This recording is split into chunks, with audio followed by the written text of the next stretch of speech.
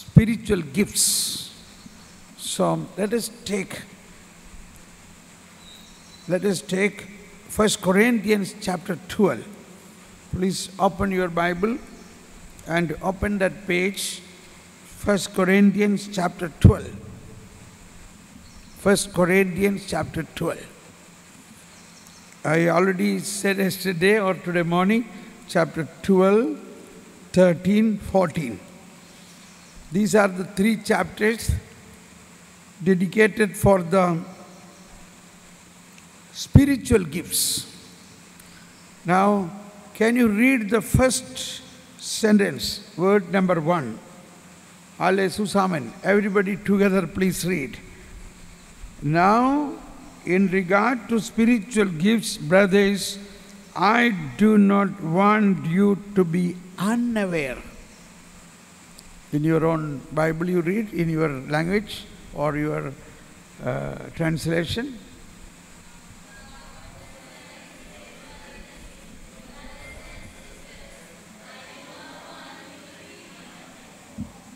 Yeah. So this is a very important point.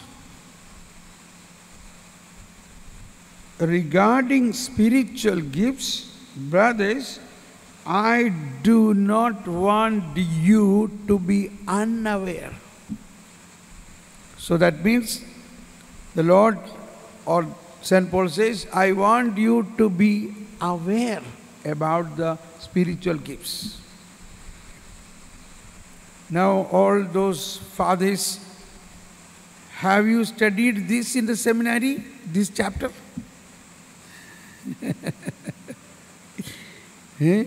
St. Paul says, so we are called for evangelization. You are trained for evangelization, even as sisters. But this chapter, I don't know. So this is a very important chapter. St. Paul says, I do not want you to be unaware. But then our situation is, many people do not know about such a chapter. What is that spiritual gifts?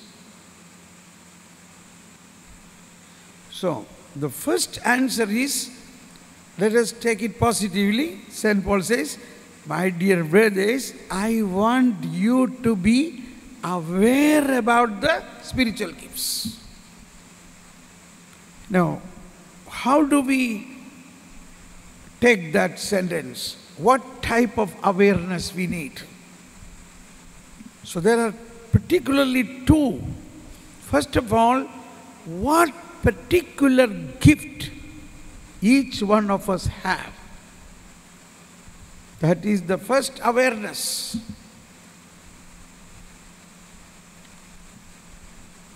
Now John Paul II. John Paul II. Pope John Paul II's a beautiful apostolic letter, Christi Fidelis Laici, that is about the lay people.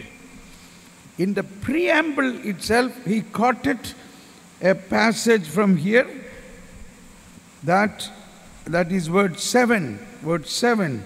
Word 7 says, to each individual, the manifestation of the Spirit is given for common good or some benefit. Everybody read it? Now when I say everybody read it, better you read. Otherwise you will feel sleepy and you will sleep. Because this is not a very attractive subject. Oh, these spiritual gifts, these are not for me. These are for some big holy people. That is generally an understanding. But maybe by this time you might have noticed these little girls here, I say little girls, it works more in these little girls than the priest or senior sisters. That is how the charisms works. Because of their simplicity, their innocence, it works very fast. Now we are going to have after this a workshop on again spiritual gifts. You will find these frontliners will have more victory than backliners. That is how I like such a combination, such a combination. This combination is the body of Christ. The body of Christ has different members. So in the end of this chapter, it says, verse 27, now you are Christ's body and individually parts of it. Some people God has designated in the church to be first apostles. So we have bishop here. So his gift is an apostle's gift. So that is, I cannot choose. It is a special gift to be an apostle. So in the body of Christ, there is somebody as an apostle. And second, prophets. That I can. All of us can be prophets. Third, teachers. Teachers.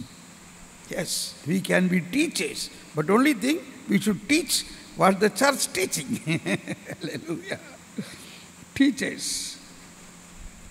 Then mighty deeds. That is doing miracles. That is possible. Then gifts of healing. Yes. Assistance. Administration. And variety of tongues. Variety of gift of tongues. Speaking in tongues. Singing in tongues. Prophecy in tongues. Interpretation of tongues. Variety of tongues. Are all apostles? Are all prophets? Are all teachers? Do all work mighty deeds? Do all have the gift of healing? Do all speak in tongues? Do all interpret? Strive eagerly for the greatest spiritual gift. So here, referring to John Paul II again, verse 7, he says, to each. To each. He took that word in inverted commas in the preamble, to each. That means to everyone there is a spiritual gift given. To each. And I tell you, for me this was a great discovery. I am born and brought up in a very good Catholic family. We were 10 children. My parents took us every day to the church. We had a very good family prayer, everything. But I never was told by my parents that you have a gift of evangelization. You have a call to evangelize. You have gifts. They do not know. They thought evangelization is the work of the priest and religious. Only at the age of 35 to 40, when the Holy Spirit Himself opened these gifts, I began to speak in tongues, prophecy in tongues, interpret the tongues, gift of healing, gift of preaching. All these things started manifesting in me. Then only I realized, yes, all these each person has, each person, everyone has. So we should have such a horizon. We should not go, no, this is for me. You don't have this. This is only for selected person. No. So first openness, first awareness we need to have. Everyone has these gifts. Everyone. But we have terribly failed to recognize our charisms.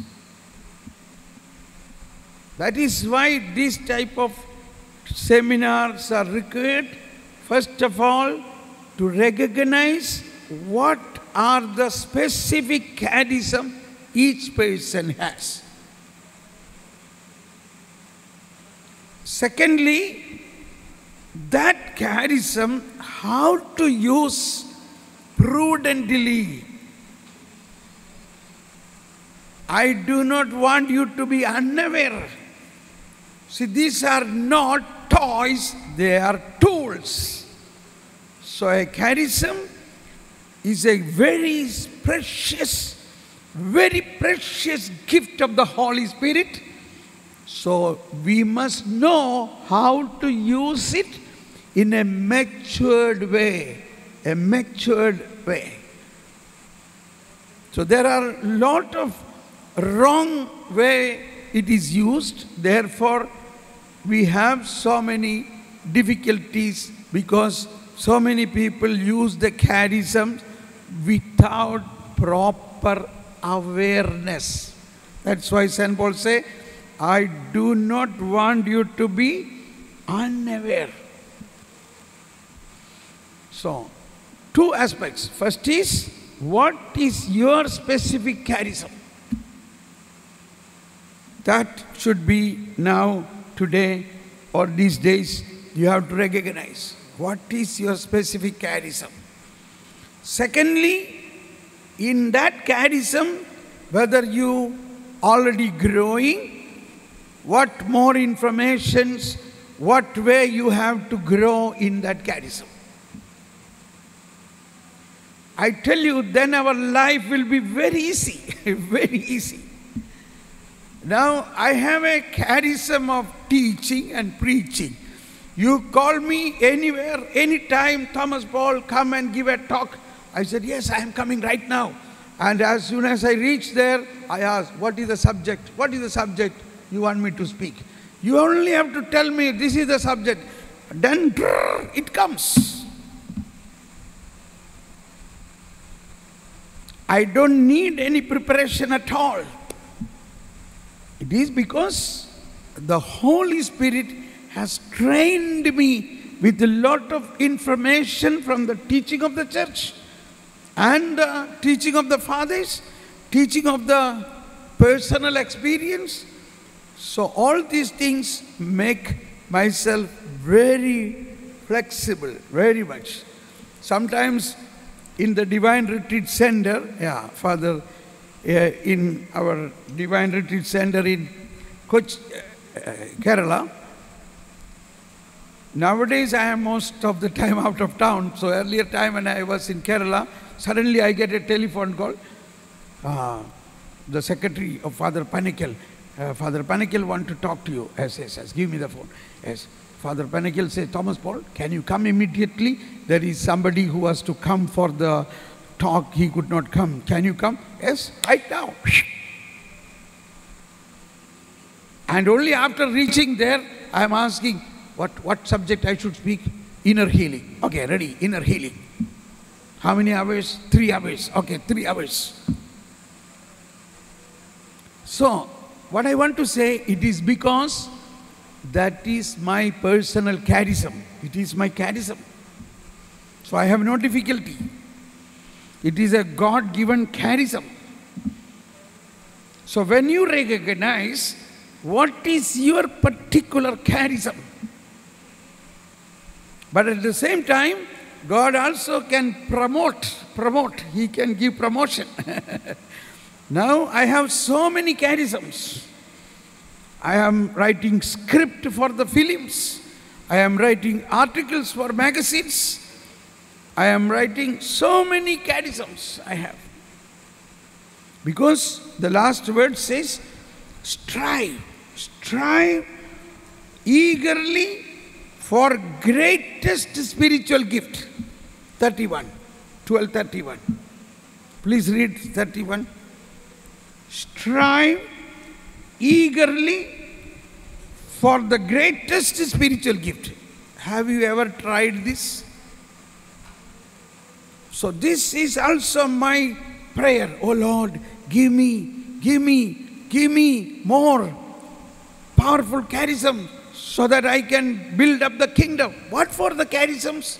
For the kingdom, for building up the kingdom. Strive eagerly for the greatest spiritual gifts.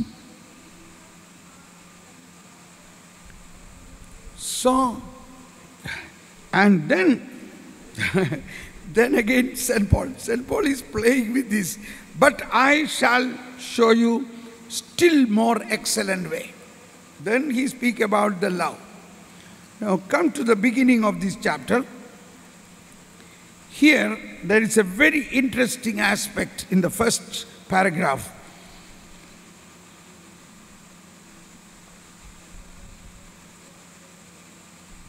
Word 4. Please read word 4.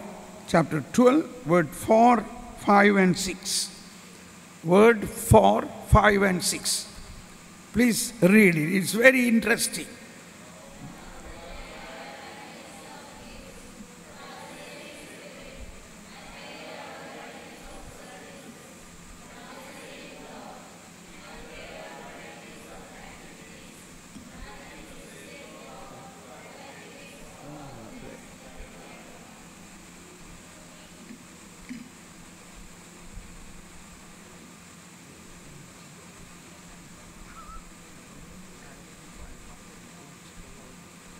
Okay, so here a very beautiful explanation of St. Paul. This you have to understand. There are different kinds of spiritual gifts, but the same Spirit. That is relating to the Holy Spirit. Different kinds, but the same Spirit. Now the next is, there are different forms of service, but the same Lord. That is Jesus, who said, I have come not to be served, but to serve.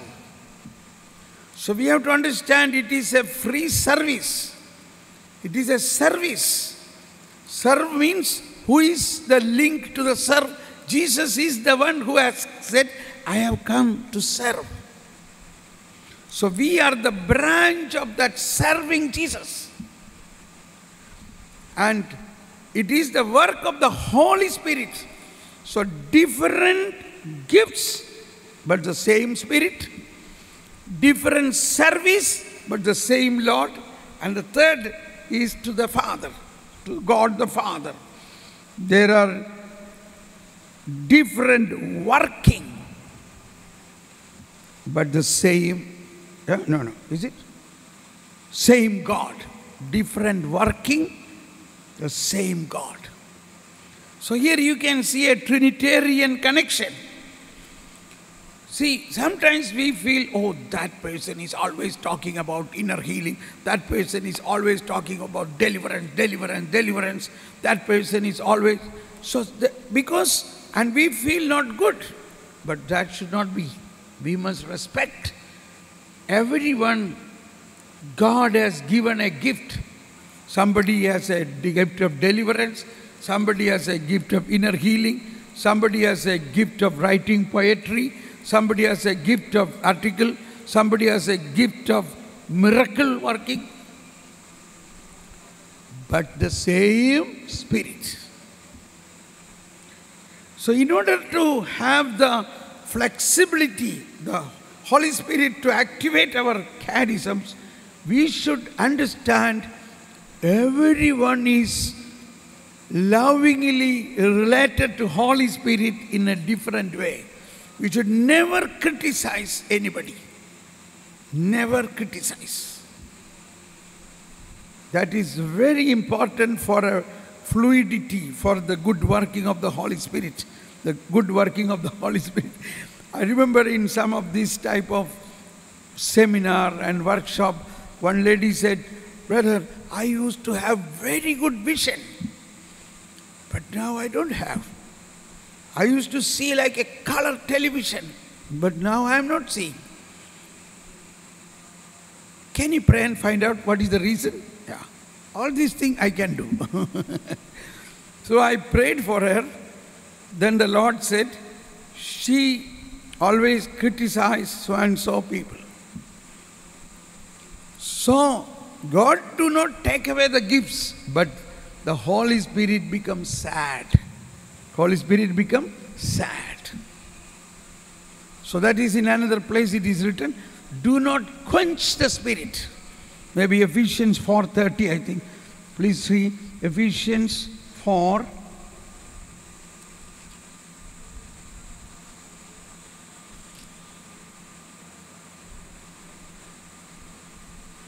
Yeah. Ephesians 4:30 says, do not grieve the Holy Spirit of God, with which you are sealed for the day of freedom.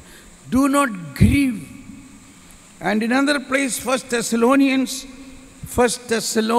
chapter 5, maybe 20, let's see, 5:20, 1 Thessalonians chapter 5:20, do not despise prophetic utterances.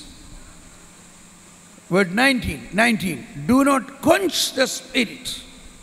Do not quench the Spirit. So these are the two things. If we do that, the Holy Spirit become sad and we quench the Spirit. And then the charism do not work properly. So then we have to repent. I am sorry, Lord. I am sorry, forgive me. I was criticizing that person. In fact, that person has been given by the Holy Spirit a specific task, a very good charism for the building of the kingdom of God. So when we criticize that person, we are criticizing Holy Spirit who is working in us. That's the problem. So the Holy Spirit in us, why do you say like that? Holy Spirit becomes sad. So this is why St. Paul says, I do not want you to be unaware. All these things we must aware.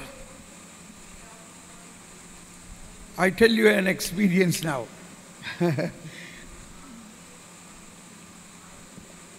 Many years back, I was giving a retreat for the priest in one of the northeast dioceses. So bishop and all the priests of the diocese was there. 5 days retreat. I am alone. There was no team members like this because it was very northeast, so it was very difficult to. So at one point, I said one word criticizing the priest, judging them. Suddenly I become dumb. I am not able to speak anymore. All my anointing frozen. Then I realized I made a mistake. And I asked the Lord, I am sorry. And the Lord told me, why did you say that? I have brought you here to help them, not to criticize them. Yes, Lord, I am so sorry. One word, only one word in 5 days, I might have said thousands, lakhs of words. In that one word, I made a mistake. My anointing frozen. I am not able to continue. So I knelt down and I asked pardon to the whole congregation, all the priests and bishop. I am sorry, I should not have said that. Forgive me. Please forgive me. Now you must visualize the scene. Now all the priests have to forgive me. And it happened. All the priests has forgiven me, including the bishop. And then the anointing came such powerful way. See, the Lord always has a humorous way also in between. So now, after that, during lunch time, I was sitting with the bishop and vicar general and another 2 senior priests for lunch. And so one of the priests was telling, Thomas Paul, if this is the situation, how much every day we are criticizing one another, what will be our situation?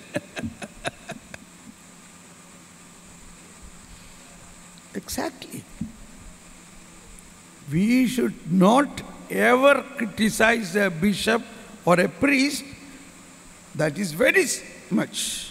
One day I had this, one day, it was in Germany, that day the scripture was very nice, very good gospel was read.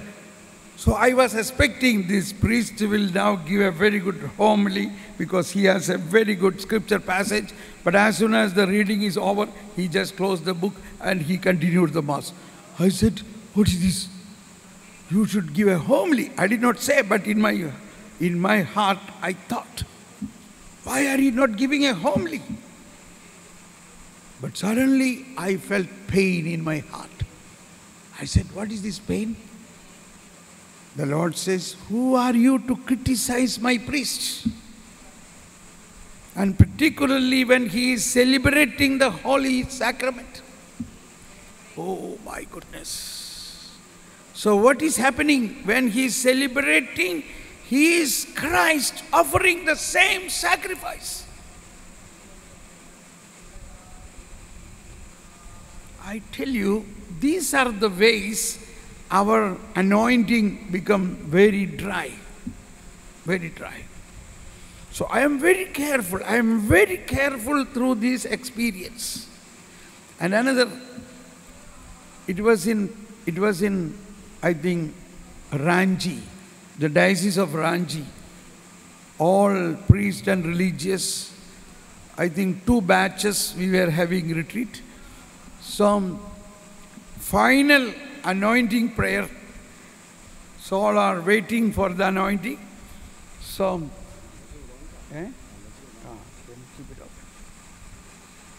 and then the priest has come to expose the Blessed Sacrament.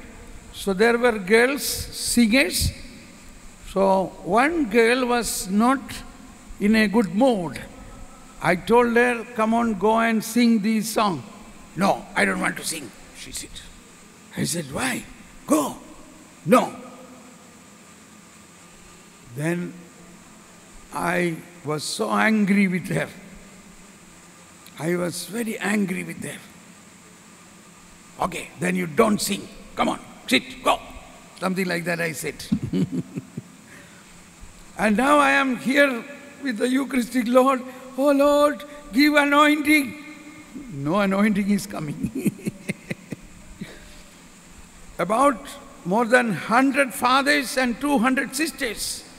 Anointing prayer. The priest opened the Eucharist, exposed the Eucharist. He is kneeling down in front and incensing. And behind I am like frozen, completely frozen. No anointing. I said, my Lord, what is this? And the Lord says, you are the reason. You are angry. Oh, I am sorry. Now what to do? You must repent and you must do a confession. What now? Confession? All are waiting for the anointing and now I should confess? Yes. Oh my God. Now how do I do that? Help me, Holy Spirit.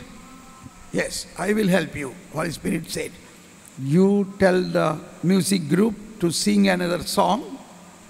Go in front to the priest who is kneeling down there and incensing.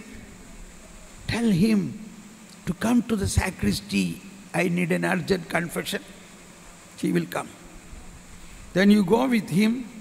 You ask pardon to that girl, Mrs. Girl, and then you confess and come. Clear direction. This is how Holy Spirit speaks. My own anger became such a block for the anointing. I am saying some of not good things of me to understand how sensitive is the Holy Spirit and how we have to be aware about the working of the Spirit. So by this time, this girl also felt repentance that nothing is happening, and she knew it is because of her. So as soon as I went into the sacristy, she also asked pardon. I also asked pardon, and we came in peace. And I said, okay, now you go and sing. So she came back to the singing group. Now I knelt down for confession. The priest took my confession, and my only one sin I had to say was my anger. And he forgave me, he absolved me, and confession was over. Then he also came, I came, and then came such an anointing. Now again, the Lord's humor. The Lord's humorous action is, after the anointing prayer is over, this priest came to me. Thomas Paul, I want to say something to you. I said, yes, Father. He said, Thomas, all these 5 days, I was sitting here listening to, but I had no feeling at all. I had no experience at all. But when I gave you the confession, at that time I felt such an anointing. Hallelujah. God's ways are mysterious. God's ways are mysterious. And I hugged him, he hugged me. Okay, so what I want to say is, charisms are in every one of us. But one of the reasons it is not active, first reason is, we are not aware about our own charism. That is very important. Second thing is, these 3 principles. All charisms are charisms, the spiritual gifts are different kinds of spiritual gifts, but the same Spirit. So the spiritual gifts what I have, somebody else have, but it is the same Holy Spirit. So when I criticize or when I don't respect the other person's charism, the spirit is sad. So that is very important we have to note. We should never make any loose talk on this area. Never criticize a priest or a bishop or anybody in this area of charism or anointing. Never. And then the Holy Spirit will be very quickly sad. And that is what it's so sensitive.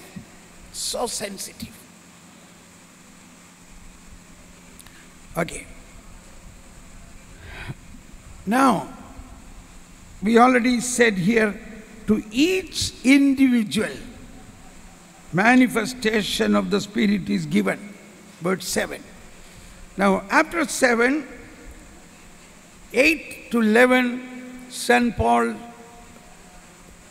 talk about 9 spiritual gifts. Now, please read that. 9 spiritual gifts. To one is given through the expression of knowledge, or to one given the Spirit, the expression of wisdom. To another, the expression of knowledge. And the same Spirit. To another, faith. By the same Spirit. To another, gift of healing. By the same Spirit. To another, mighty deeds. To another, prophecy. To another, discernment of spirits. To another, varieties of tongues. To another, interpretation of tongues. But one and the same Spirit produces all of these, distributing them individually to each person as he wishes. So, first of all, we must know the word each is 2 times said here. Each person has gifts. And I have seen even those who are not yet baptized, so many catechisms are working in them. That is also the working of the Holy Spirit. Okay. Now these 9 gifts we can tabulate into three columns, 3 particular department or 3 area. So first is, now you can write down in your notebook, A, B, C. A, revelation gifts. That is gifts which are revealed by Holy Spirit. A, revelation gifts. That is the word of knowledge, word of wisdom. Yeah. After writing revelation gift, A, again 1, 2, 3. First is word of wisdom, word of knowledge, and discernment of spirits. These are called revelation. Holy Spirit is revealing. Holy Spirit work with the supernatural power to reveal something beyond our human wisdom, beyond our human knowledge. So, first is revelation gift, A, and in that 1, 2, 3, word of wisdom, word of knowledge, discernment of spirits. Now the second is power gifts. Power gifts. That it works through the power of the Holy Spirit. Power of God. That is gift of healing, gift of miracles, gift of faith. So here the gift of faith is a charismatic gift of faith. I will explain that later. So the 3. Now B is power gifts. In that 1, 2, 3, gift of healing, gift of miracles, and gift of faith. Power gifts. Now C, that is the third part, is word gifts. Word gifts. That is gifts operated through the word mouth. Word gifts. That is gift of prophecy. Word gifts. Gift of prophecy. Gift of tongues. And gift of interpretation of the tongues. Gift of interpretation of the tongues. So, now you got all the 3 A, B, C. First is, please read louder everybody. First, what is the first one? A, revelation gifts. What? And what are the revelation gifts? Word of knowledge, word of wisdom, word of knowledge, and discernment of the spirits. Now B is power gifts. 3 in that, gift of healing, gift of miracles, gift of faith. And third part is word gifts. In word gifts comes gift of prophecy, gift of tongues, gift of interpretation of tongues. Praise the Lord. So, you are happy. Now this is like a teaching, correct? Now, this revelation gift has very good use, very good use. So we must go to 1 Corinthians chapter 1 or chapter 2. 1 Corinthians chapter 2. Chapter 2, 9 and 10. Chapter 2, 9 and 10 says,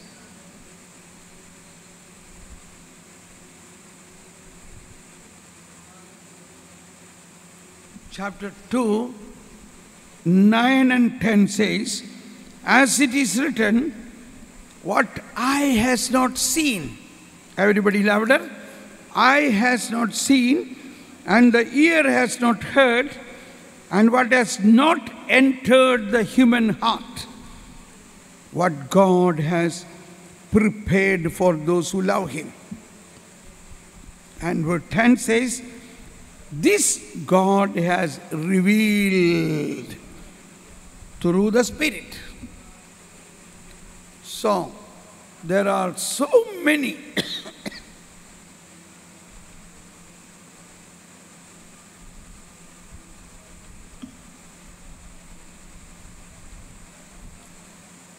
Now these gifts generally we use for counseling.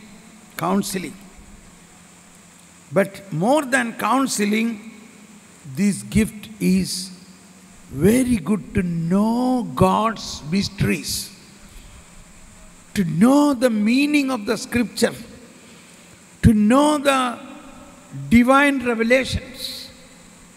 So that way we have to understand this. The gift of revelation is required for us to understand God, understand His plan, understand His teaching, understand His mysteries. As an example, Jesus said, among those who are born from women, no one is greater than John the Baptist. Okay? But the one who is in the kingdom of, the one who is least in the kingdom of God, this is Matthew 11:11. Matthew 11:11. Just simply write now, Matthew 11:11, and we go ahead.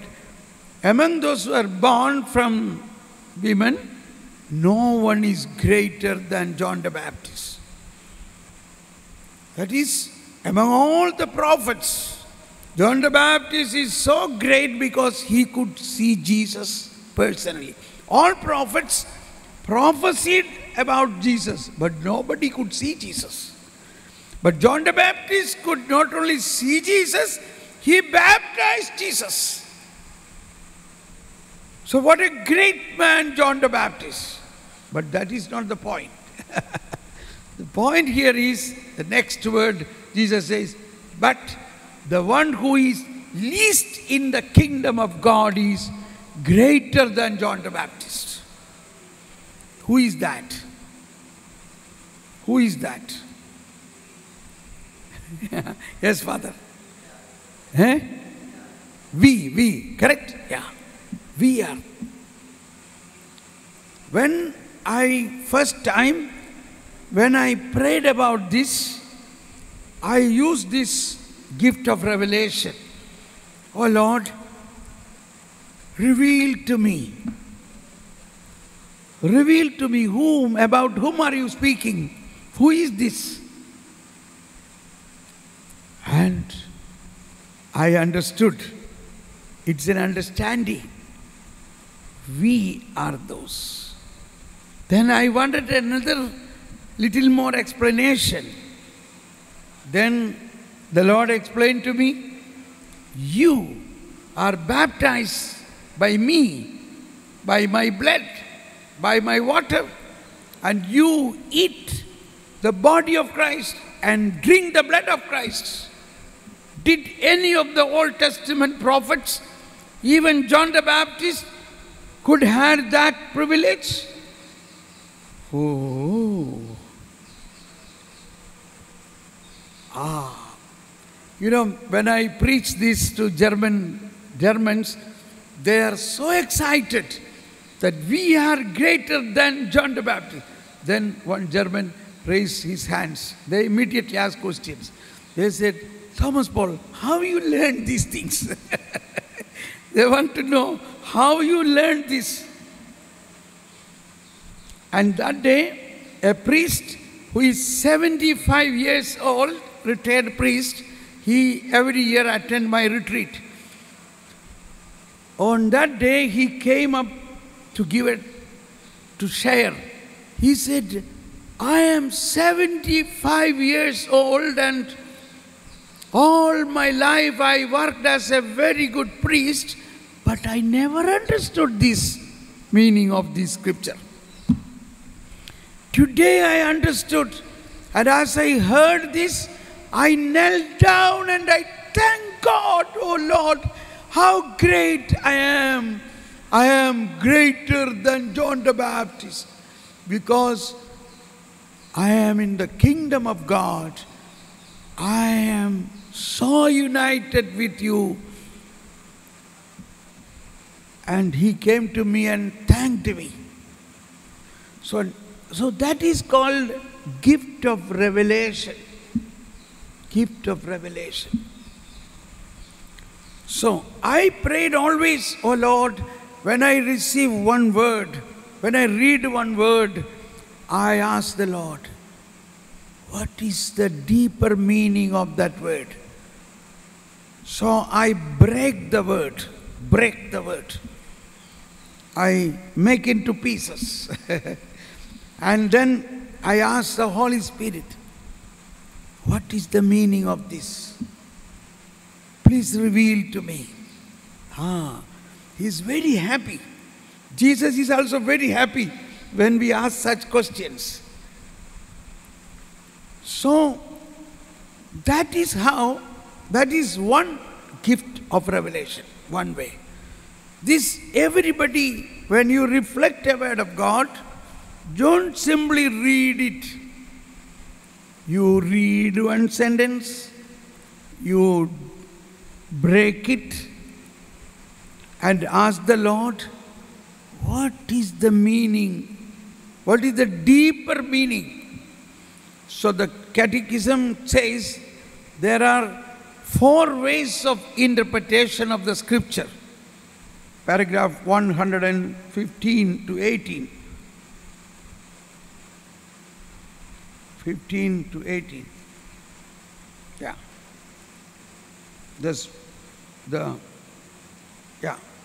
The literal sense, the spiritual sense, the allegorical sense, the moral sense, the anagogical sense. Every scripture, according to the teaching of the church, must be interpreted in the 4 ways. First is literal, literally the word meaning. Second is, it has a spiritual sense. And in the spiritual sense, there are 3 parts.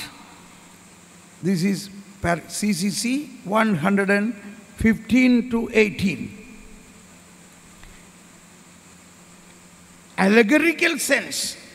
Allegorical sense means relating to Christ and his salvation plan.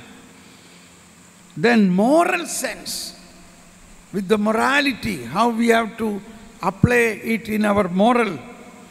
And third, anagogical sense. Anagogical means leading, that is, leading to the heavenly Jerusalem, leading to the kingdom, eschatological. So every time when you read a word of God, we have to ask Holy Spirit, oh Holy Spirit, teach me. So Jesus said, when he comes, he will teach you everything about what I spoke.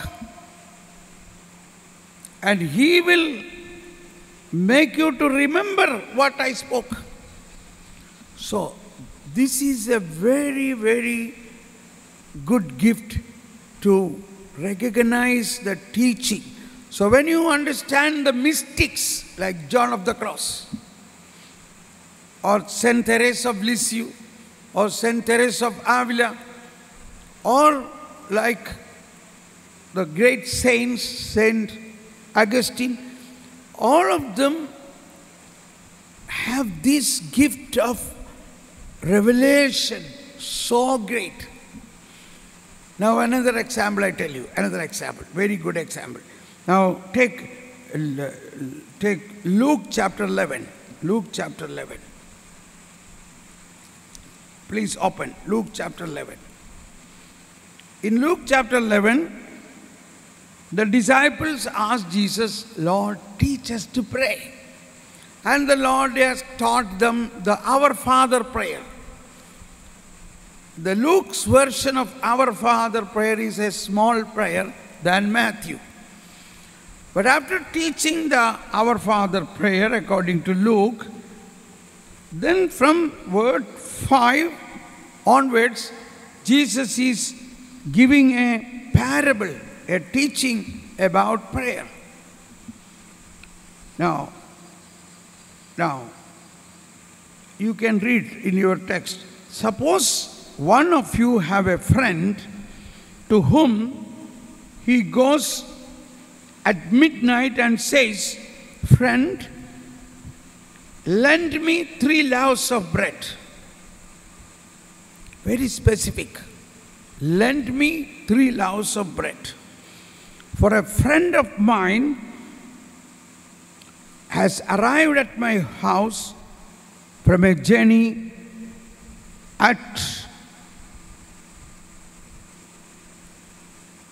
and I have nothing to offer him. And he says in reply from within, Do not bother me. The door has already been locked and my children and I are already in bed. I cannot get up to give you anything.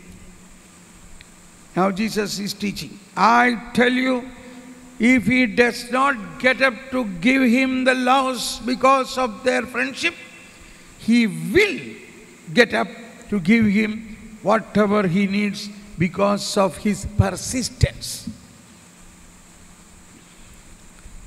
It's a very great teaching. Now, first of all, please see how many friends are here. How many friends are here?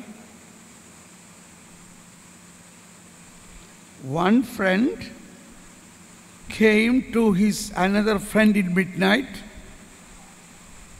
and asking, Give me 3 loaves of bread because a friend of mine has come at midnight. Okay? So 3 persons are here. Now we must know what is the meaning of this parable. What is the meaning of these 3 loaves of bread? Very specifically, give me 3 loaves of bread.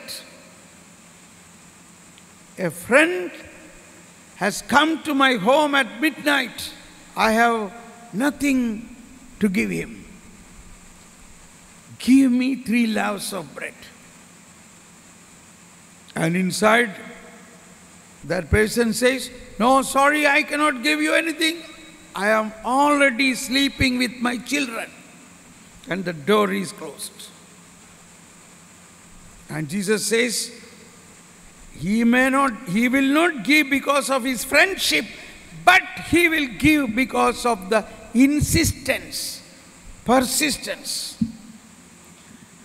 Now this is where we have to ask Holy Spirit, Holy Spirit, through the gift of revelation, reveal to me, who is that friend came at the midnight? What means he is in a journey? What means that 3 loaves of bread? What means that father who is sleeping with his children?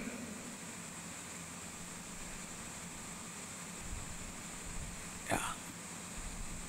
Now, I tell you, now here we have to take the assistance of the teaching of the fathers or mystics.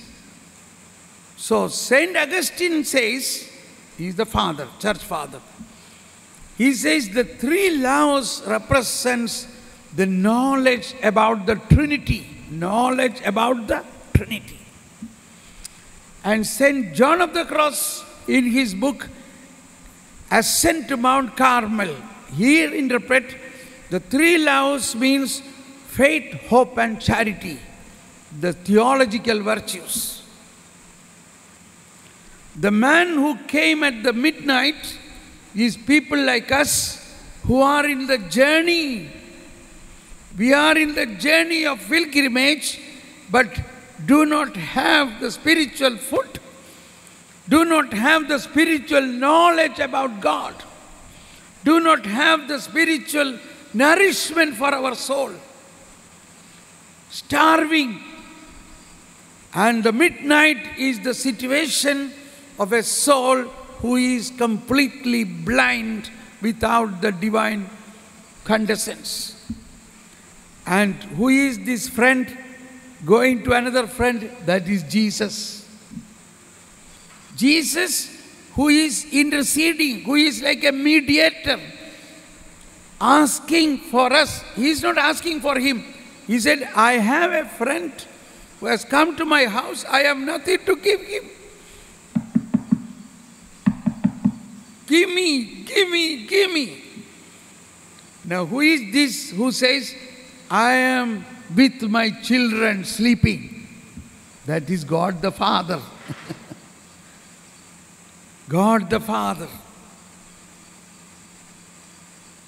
And Jesus is insisting, give me, give me, give me, till I receive.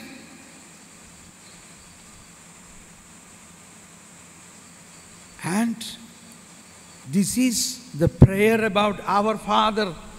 When we pray, our Father, hallowed be thy name, thy kingdom come, thy will be done.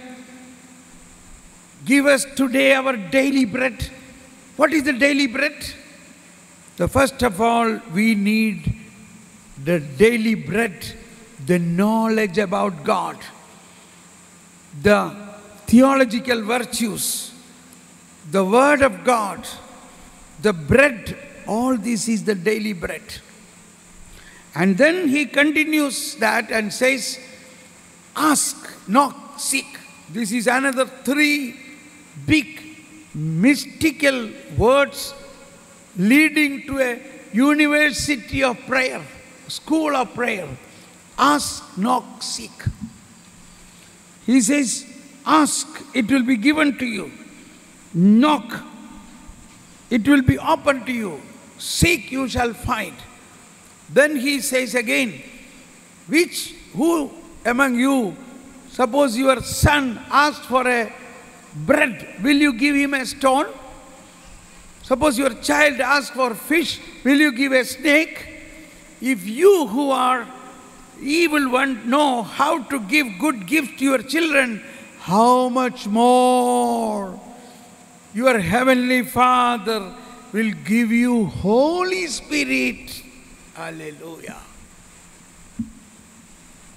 So what I want to say, these words, when we read, we should not simply read and go ahead. We have to stop. Cut the word. 3 loaves of bread. Why he asked only 3? Why don't he ask a basket? What means the 3? What means the night? What means the journey? So that when you pray, then the Holy Spirit will reveal. And in that revelation, we should also concur with the teaching of the church, to the fathers of the church. Then it will be very, very good understanding. We should not blindly follow what we receive. When the Holy Spirit revealed to us, He would have already revealed to the leaders of the church. Okay, so now this is the first way we have to use the gift. Now, what is the first? A revelation gift. What are the 3 points in that? Word of wisdom, word of knowledge, and discernment of gifts. Is it time for tea now?